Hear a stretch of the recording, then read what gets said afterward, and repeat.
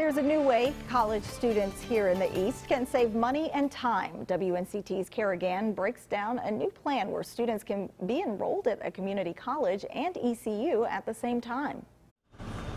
Transferring from a 2-year community college to a 4-year university can be overwhelming for many college students. So here in the East, ECU and 14 community colleges have partnered to make that process much easier. They complete their associate's degree here at PCC, whether it's an associate in arts, associate in science, associate in fine arts, associate in engineering.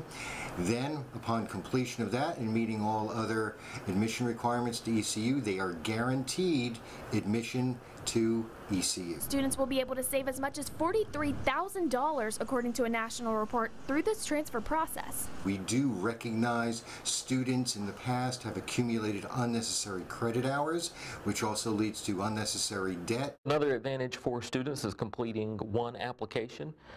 When they finish their associate's degree at the community college and are ready to come to ECU, they don't have to complete another application process. They don't have to pay another application fee. They really are students at their home community college and ECU from the beginning. So while students are taking their classes at a community college like this one, they can also take advantage of ECU's libraries, scholarship opportunities, and advisors. We have lots of great pathways for students to realize their dreams, and I think this is just another way for us to provide an opportunity to be successful. This program is expected to start this fall. In Greenville, Kara Gann, 9 on your side. To see the full list of community colleges participating in this new transfer process, visit our website, WNCT.com.